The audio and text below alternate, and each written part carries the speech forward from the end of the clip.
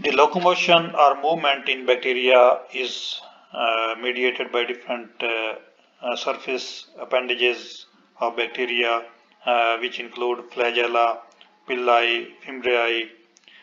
Here, if we look at the flagella and pili, the flagella are long and they are more rigid, and they are kind of twisted due to they have a torque which is mediated by that motor, and if you see this anatomy of this motor which mediate the movement of flagella, that is kind of complicated, and you can look into the details of this anatomy.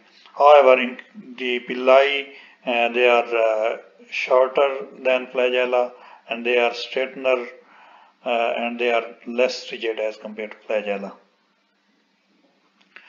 So most of the bacteria contain one to many flagella. Based on the number and the mode of attachment of the flagella, bacteria can be divided into different types. They could be atrichous.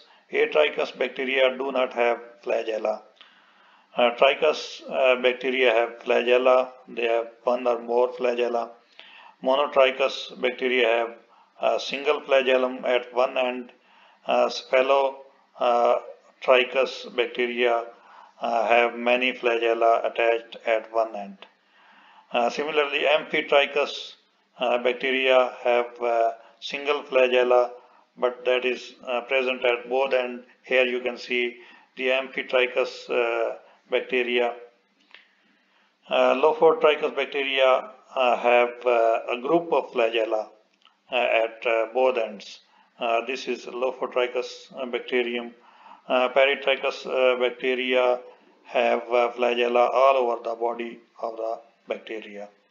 So these are different kinds of bacteria on the basis of the number and mode of attachment of flagella.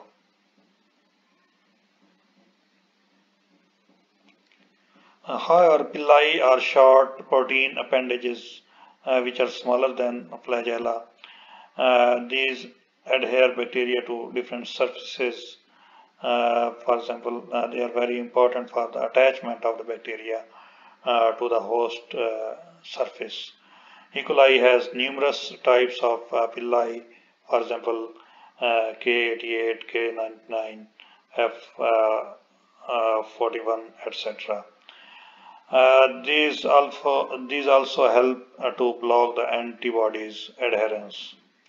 F-phylus, these are used for conjugation, for the exchange of genetic material and genetic information, and these pili are also very important to increase the flotation ability of the bacteria through pellicle, by making crust on the water, or by the provision of more oxygen on the surface of the bacteria.